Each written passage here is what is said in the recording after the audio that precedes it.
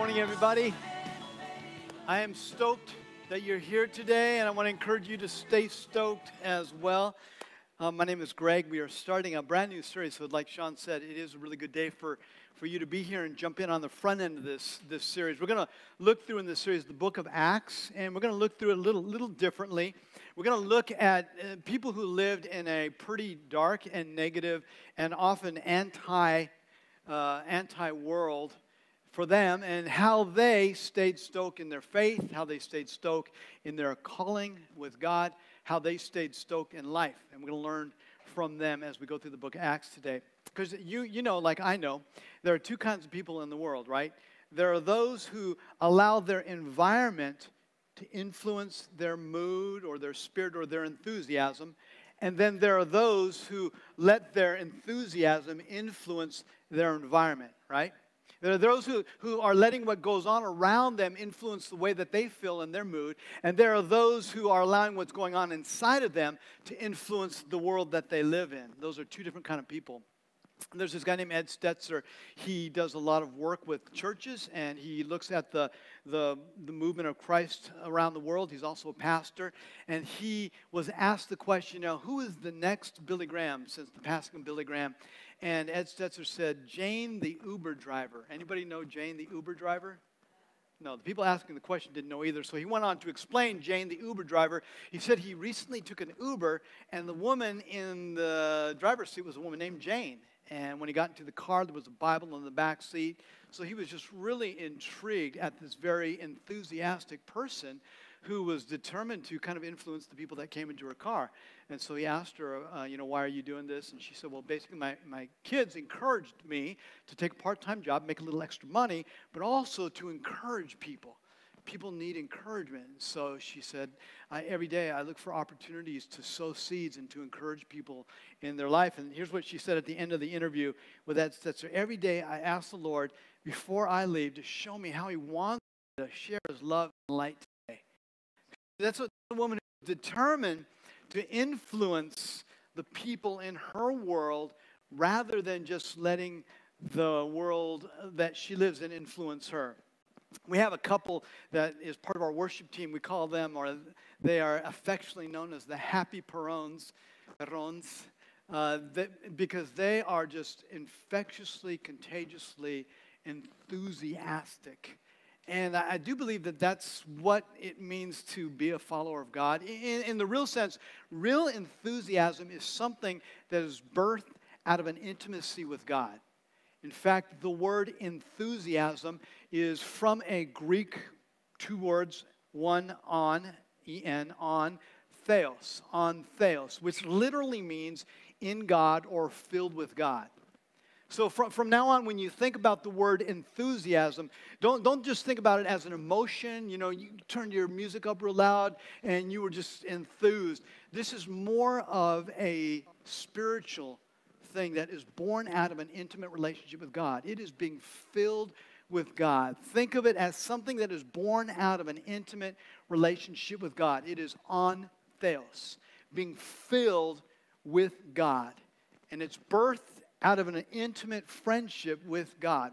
So we're going to look through the book of Acts and see the on theos of the early followers of Christ, how they lived lives filled with the Spirit of God and determined to have a posture of heart that was in love and doing everything that they could out of a desire to give God glory. And so here we're going to look in the book of Acts. If you have your Bibles this morning, open up your book of Acts, or you can look up on the screen.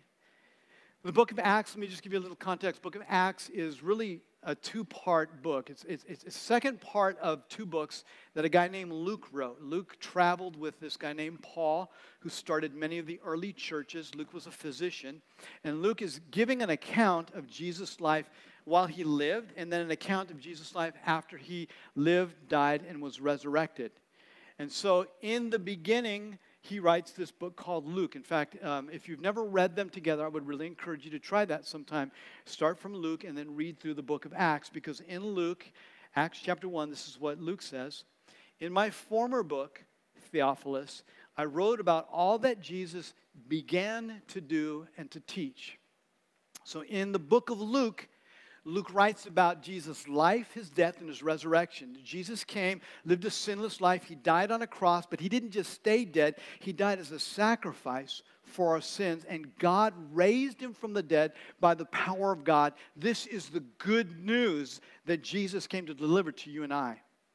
But it doesn't end there, it continues. So the book of Luke talks about what Jesus began to do and teach. The book of Acts talks about what Jesus continues to do and teach.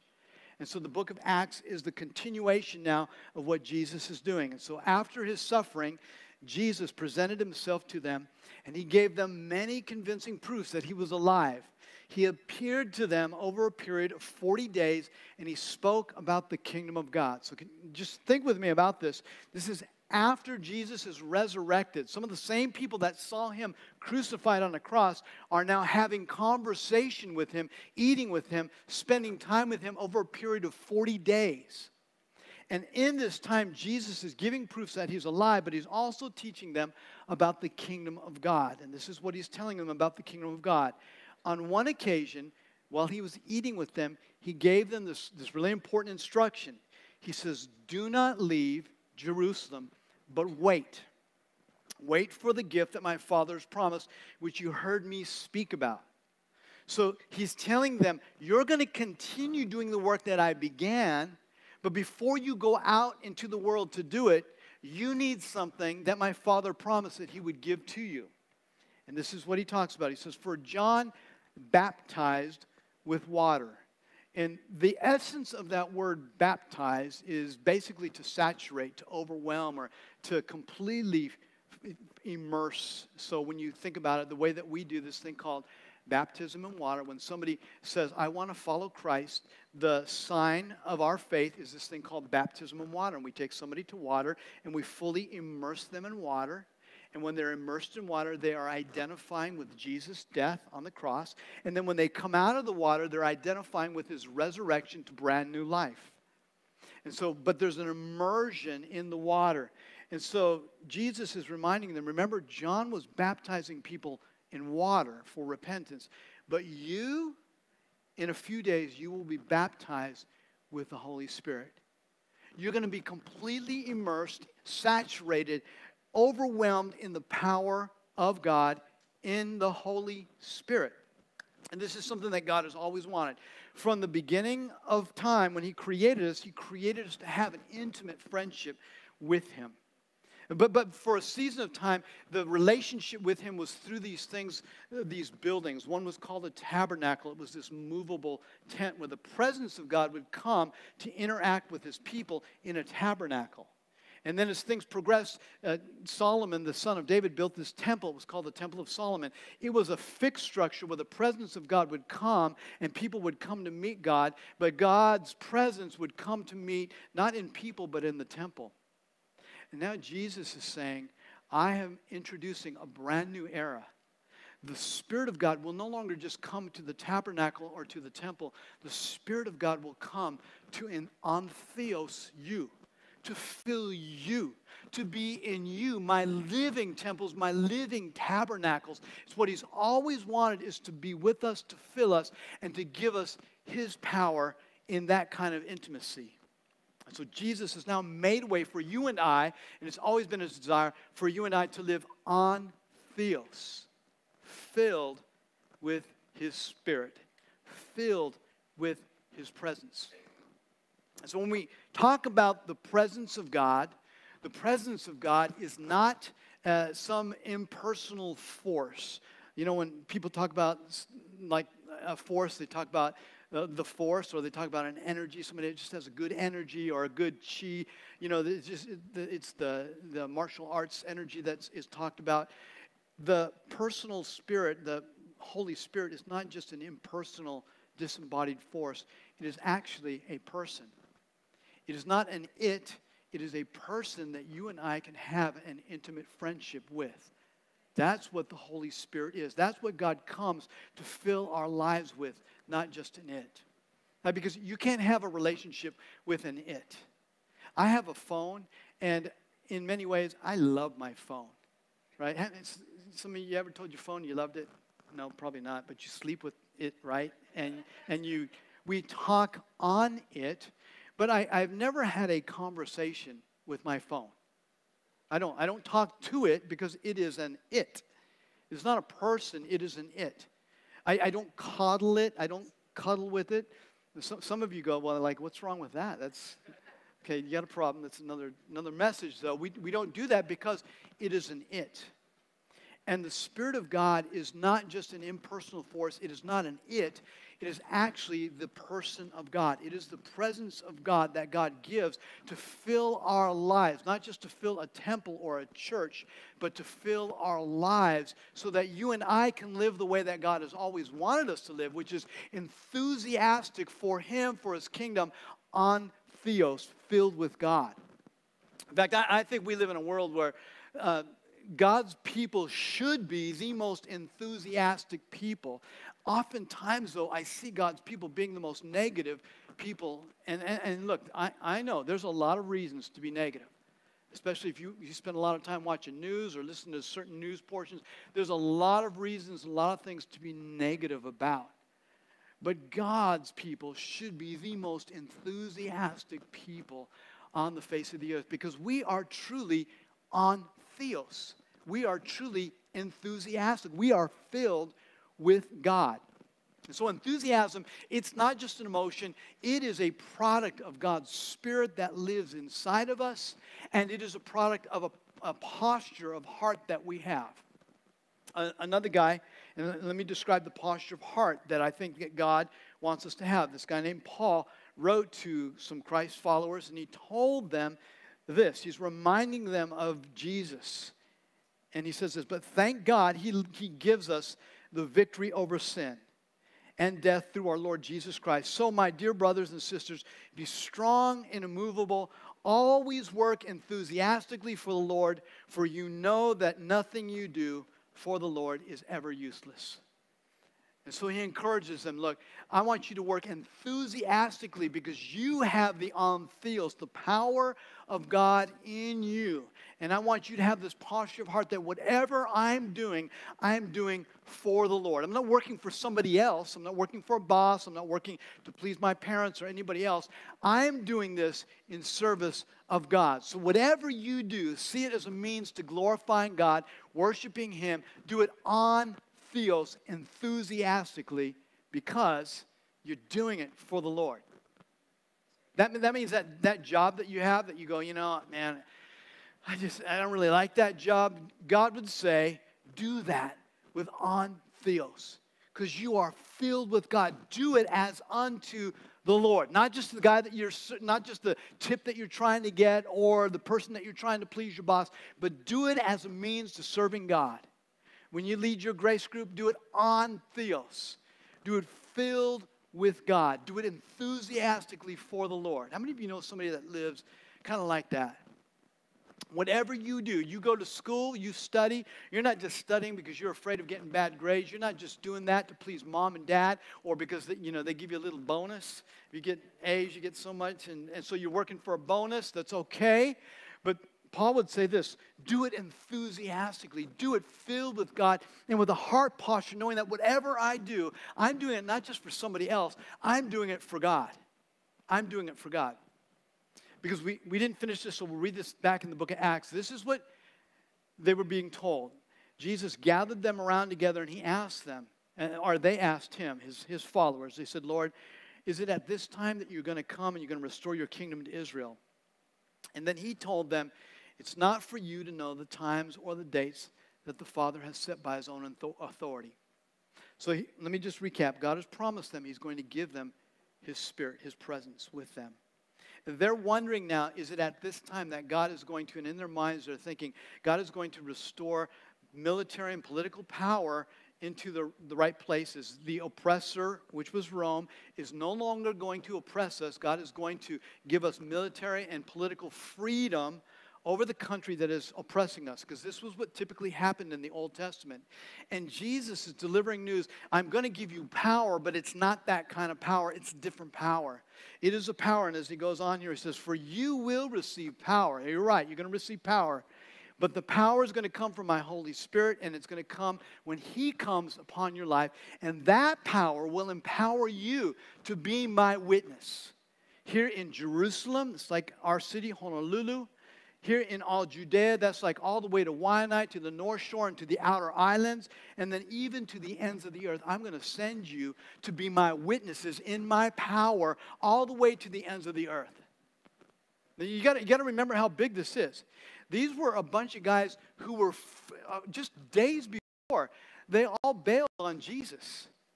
Even this guy named Peter. Peter said, man, Jesus, I'll be with you even if I have to be killed or go to death with you. And Peter denied Jesus 3 times. He was afraid. And he fled. Now, Jesus is looking into the eyes of these men, and He's telling them, I'm going to give you something from my Father that will be in you, that will give you the power to do this, to be my witnesses. You're going to go and you're going to testify, and you're going to tell people about the power of what Jesus Christ accomplished when He died as a sacrifice on that cross. You're going to go to your schools. You're going to go to your businesses. You're going to go to your workplace, not just here. You're going to go overseas. You're going to go to the outer world, and you're going to take this message to all the places of the world, and you're going to let them know that Jesus Christ is indeed who He said He was. He is the Messiah. He died as a sacrifice for our sins, and He's no longer dead. He is alive. Now, that was a dangerous message in their world, because that was going to get them in a lot of trouble. And these cowardly group of people, God gave them His power to take this message to all the world. In fact, you and I are here this morning because somebody came this far with this message. Billions of people's lives have been impacted because they had the power. So God gave them the power to take this message, to preach this message on the campus, in the workplace, everywhere they went. They took the message of Jesus with them. And His same commandment and His same commission is what it means to be a follower of Christ. If you want to know what it means to be a follower of Christ, this verse pretty much sums it up. You will receive power when the Holy Spirit comes upon you, and you will be my witnesses. How many of you are still in school? You're going to be His witnesses in school. That's what that means. You're wondering, what does it mean to be a follower of Christ? What am I doing here? This is what it means. You will receive and you will live enthusiastically on your campus. People will see Christ in and through your life. How many of you work a job? You're supposed to be on theos. We're supposed to be on theos in our workplace. When you walk into, and thank God, everybody's so negative in our workplace anyway, right? If you come in with a little bit of enthusiasm, they want to know either what you're smoking or what is going on in your life, right? There's something different about that person. We're supposed to live lives that are so radically different. They beg for an explanation. What is going on with you when everybody else is down and there's no solutions to the problems? You're going, you know what? No, I believe we can work this thing. Everybody's fractured. They're talking about each other. You're coming in and you're going, no, let's stay together. Let's work on this together. And there's some kind of enthusiasm in the way that you do that. And it's a real enthusiasm. That is God in your life. It's not just a mode or an emotion. It is the Spirit of God in your life and the posture of your heart. This is everything that I do to serve the Lord. I do for His glory. I do for His name and for His sake. And your environment begins to change because of you. Because you're living on theos.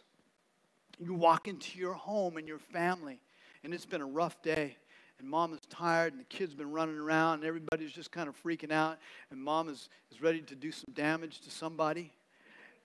And daddy, you walk up and you say, you know what? I am not going to allow the environment that I live in dictate my enthusiasm. And you come in, you walk up to your wife and you say, honey, you are the best thing that ever happened to me. Yeah. You know, the first time she's going to go like, what's wrong with you? What'd you do? But the second time and the third time and the fourth time, you know what she's going to do? She's going to begin to soak up your encouragement and your enthusiasm. You're on theos because you are not going to let your environment dictate your enthusiasm. You're going to let the enthusiasm in you, the Spirit of God in you, and your posture knowing that, God, everything that I do is unto you. Everything I do is not to serve me or to serve just a person. It is to serve the living God. I work for you, and your enthusiasm begins to change. your environment. If you're a teacher, you know this, right? Every morning you have a decision to make. I've got, 25, 35, however many kids you got in a classroom. And I'm either going to allow the environment that I'm going into dictate the way that I feel, or I'm going to allow God in me to create a new environment in my classroom. And you're coming in on theos. And you want to say, kids, actually, you don't want to do that. Nobody ever does that, right? Yeah. That happens. I'm so tired of this and this and this and this. But you come in and you say, no, you know what? I believe in this classroom and I believe in you. And right now, you're not going to act like that because I believe in you. And we're all going to learn together and we're going to grow together and this is going to be the best year. And in your mind, I know, the devil's trying to tell you, this is going to be the worst year that you've ever had. But you come in on theos. No, with God, this is going to be the best year that we've ever had. And by about midterm, kids begin to go, this is going to be the best year that we ever had. I don't know why I think that, but this is going to be the best year I ever had. Or you can come in and allow, this is going to be the worst year I ever had to shape your enthusiasm, right? But we're followers of Christ. If you're a follower of Christ, we have God in us. We live filled with God. It's a product of not just our emotions or mood, but it's a product of the Spirit of God and a posture of heart. All right, so as we go on here, you will have power to be my witnesses. God has always wanted us to live on theos life. It is a product of God's presence and a posture of heart. And I want to look just briefly at the on theos of the early church, how the early church followers walked and lived in relationship with God, and how they had that kind of a enthusiasm. And I'm going to tell you right up what they did. You'll see this pattern over and over through the book of Acts and through the other writings of the Scriptures. Here's three things that they did. They trusted God daily. They walked with God daily. And they worshiped God daily. They trusted God with all the elements of their life on a daily basis. God showed himself faithful, and their confidence in God grew, and their intimacy with God grew. They walked with God daily. They had a daily relationship with God that led to intimacy. It wasn't like, I guess I'm going to go to church for that hour and you can check that off your box. Man, these were people who were hungering and thirsting after intimate relationship with God. And they worshiped God daily. Daily they took time to pause and to thank God for their lives and just to open up their heart to him. And this is how it's described in the book of Acts. Just listen to this picture that Luke paints as far as how they gathered together. They devoted themselves. There was this devotion that came out. They devoted themselves to the apostles' teaching and to fellowship, and to the breaking of bread and to prayer. And everyone was filled with awe at the many wonders and signs performed by the apostles. And all the believers, they were together and they had everything in common. They sold their property and their possessions to give to anyone who had need. Now think about this. As they're doing this, they're living amongst a bunch of people, many of them who are really struggling to get by. But there is this community where people are trusting God. They're walking with God. They're worshiping God. And there is this intimacy and relationship with God that is happening.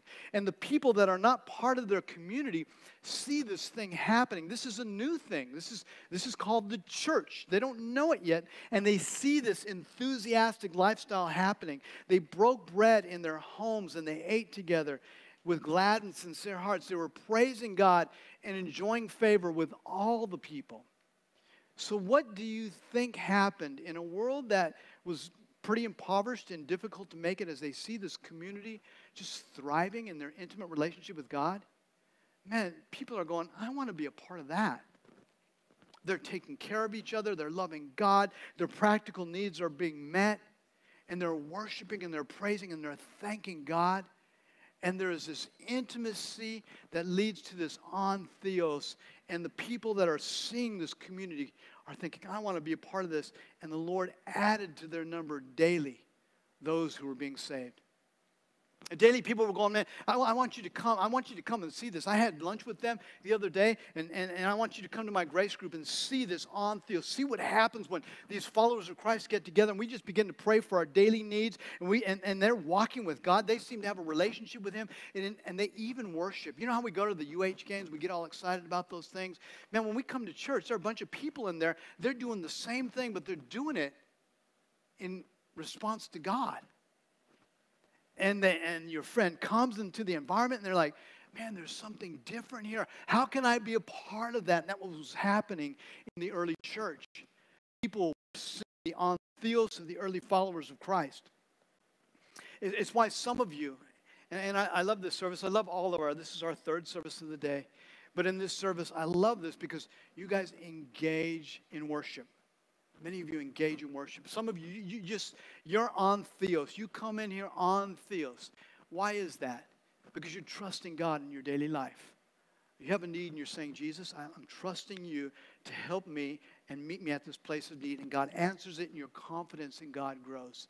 You're walking with God daily. In fact, some of you read your Bible this morning. You spent time in the Word of God and God spoke to you through it. And you have confidence that God hears you and He responds to you and He's speaking to you through it. And you're trusting God and you're walking with God. And there are some people that, not in this service, but in our other services, they come really late just to kind of like catch the last 5 minutes of worship. And you can already tell, some people are kind of like, man, I just can't wait till this thing is over. But some of you, you are here and you know when you come and you worship, you don't care what anybody thinks about you. Because your posture of heart is, I'm not doing this for anybody. I'm doing this for the Lord. And you're in the presence of God and He's speaking to you. And man, as much as I love the Word of God and believe that it's important for you to hear it and God speaks to you through it, I just want to tell you, if you're missing the worship part, you are missing your opportunity to come and to thank God and to have Him speak to you and to have Him draw near to your life and meet you face to face and be in the presence of God. And it changes who you are. And I'm going to encourage, especially the guys. I know it's kind of awkward, right? I think singing and moving. That's more. It seems to me more to be a natural female aspect. Females can do it a little bit more normally. Our guys, we come in here and depending on your dance level, you're kind of like, what do I do? And so it's kind of awkward. You're like, okay, I feel like I should do something. I just want to encourage you to take a step wherever you are, to begin to ask God to fill you with His on Theos. And to let that break you out and let your posture of heart be, God, I don't really care who's on my left or on my right. I'm not here for anybody else. I'm here for you. And by faith, begin to worship God wherever you're at. So if that means taking your hands and unlocking them from your pockets and offering Jesus a banana bread loaf, do that. Start there. If it's to do a little octopus thing, whatever, just take a step from where you are to enthusiastically begin to worship God, whatever that looks like for you. Challenge yourself to go beyond where you're at because Jesus wants to meet you in that place of your faith in worship as we live on Theos. Some of you come in like that. Why? Because you're trusting God daily. Because you're walking with Jesus daily. Because you're worshiping Him daily. Now, the thing about on Theos is that our enthusiasm can begin to wear thin. Especially, I notice, especially the longer somebody has been in a relationship with God. And when I first came into a relationship with God 30 years ago, I remember the people around me, the older people, they were more mature, were a little like overwhelmed by my enthusiasm. So they were like, young boy, kind of calm down a little bit, gain some wisdom, which is good. I honestly think that is good, getting wisdom. But that doesn't need to diminish our enthusiasm for the call of God on our life. And the quickest way to lose your enthusiasm is to take your eyes off of your calling and begin to put them on your comfort. And that happens as we grow older in our relationship with God oftentimes. And I want to look at the example of a guy that is really really well known, even if you've never really read the Bible. His name is David. David wrote many of these things called Psalms. They were songs of worship to God. David was an enthusiastic lover of God. And David was also the guy who is known as the one who killed the giant, Goliath, right? Remember that story as a young person, a teenager. I mean, there is no age limit. Like, you know, to get a license, you have to be at least 16, right? If you want to serve God and be enthusiastic about your calling, you don't have to hit a certain age. All you have to be is filled with God and have a heart posture that says, God, I want to do this for your glory. And David was that guy.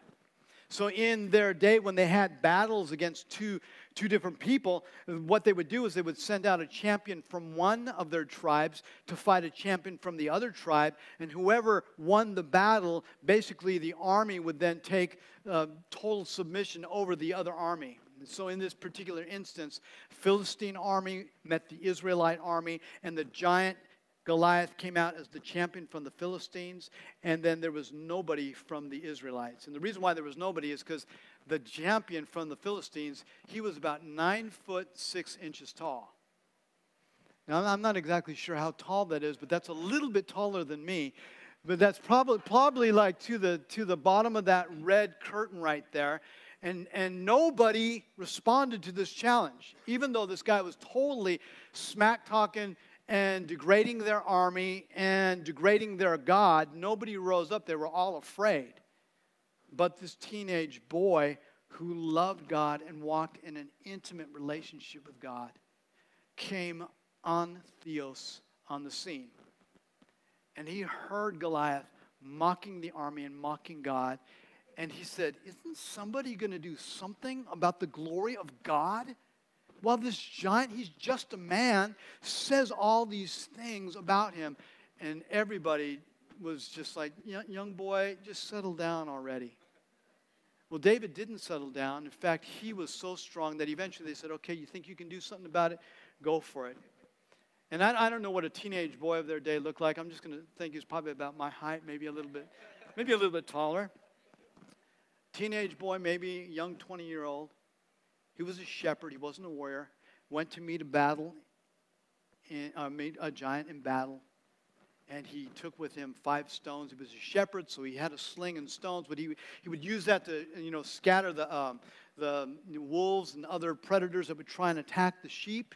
And so he took what he was familiar with out to meet the giant from battle. And listen to the description of the enthusiasm that David displays as he goes to meet the giant.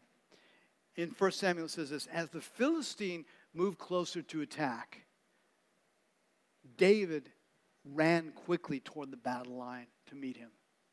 Now, can you imagine this? I mean, can you imagine everybody watching this thing? 9'6", giant, 125 pounds of armor, big spear, a shield so big that somebody else has to carry it, and a shepherd boy, no armor, a sling, and some rocks. And the giant steps forward, and David runs towards him. Not away from him. He runs enthusiastically, confident that if he steps up, God will step up.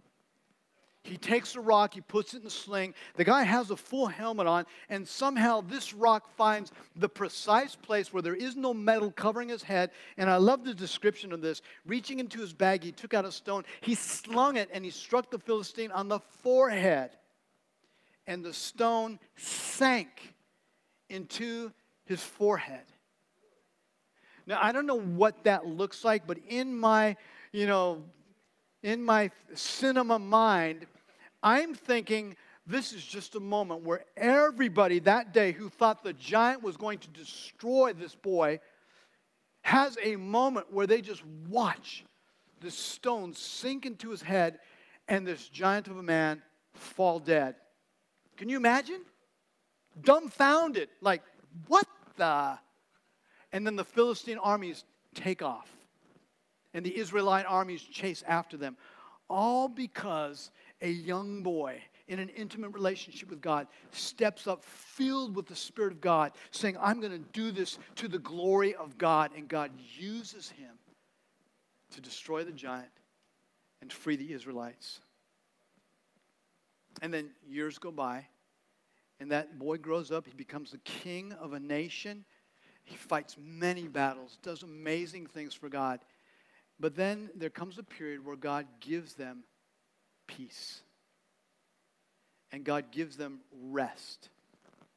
And there are times in our lives, and these are the times, there's moments of peace and rest when we begin to look away from the call of God and we begin to set our eyes on our comfort. And during this time of peace, because you know how it is, right? When you're desperately in need for God, even though those are some of the most difficult moments, aren't those in hindsight some of the best?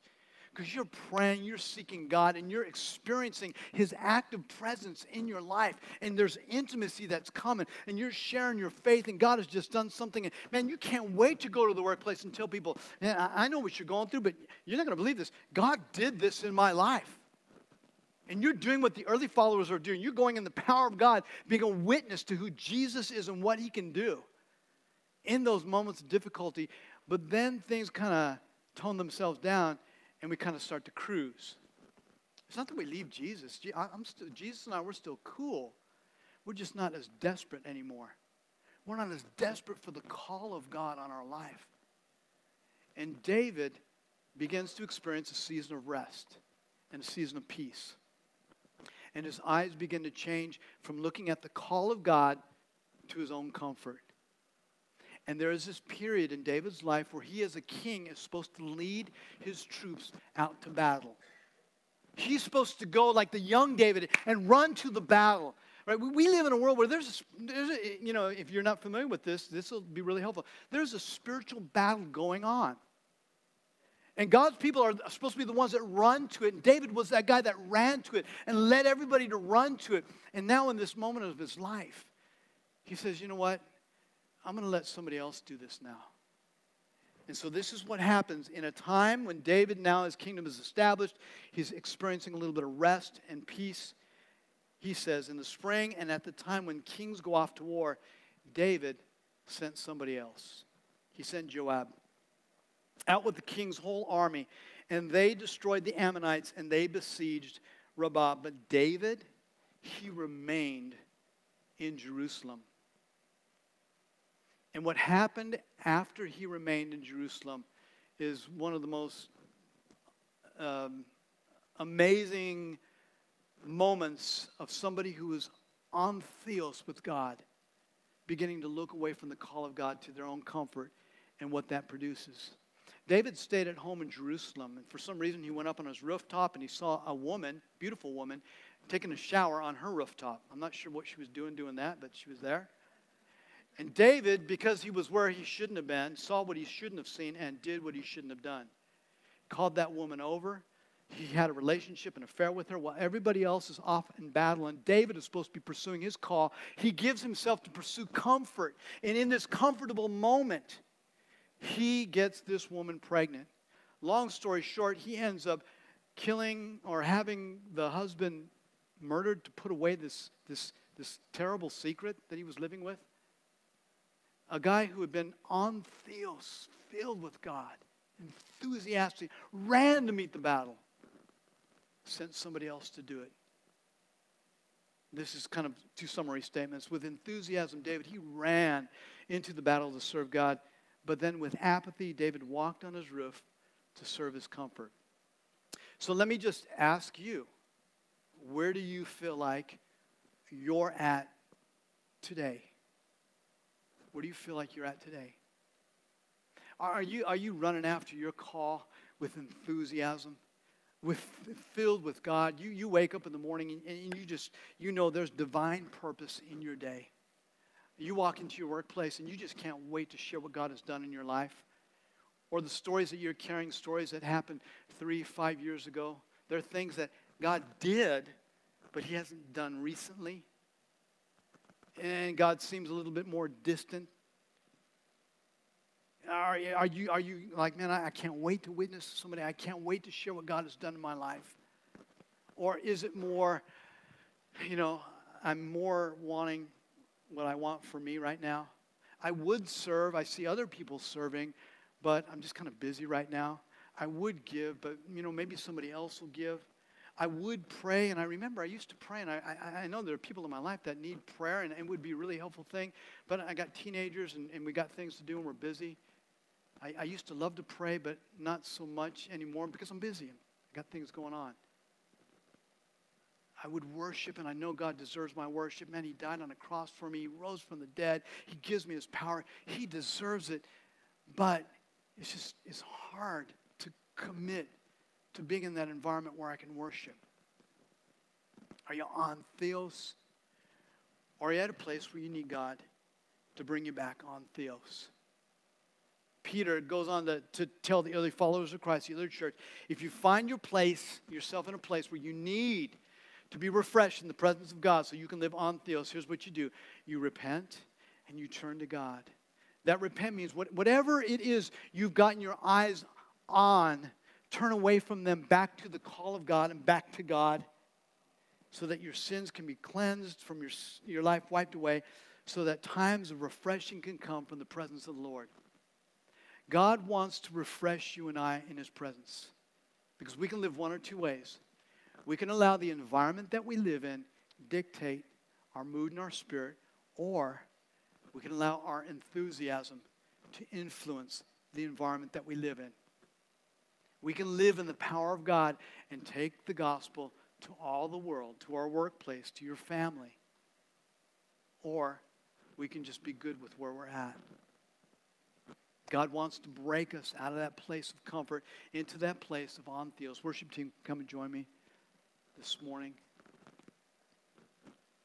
Because on theos and enthusiasm, it's not just a product of our emotions or of our mood.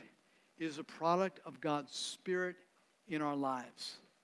And a posture of heart that says, everything that I do, I am doing to serve the Lord.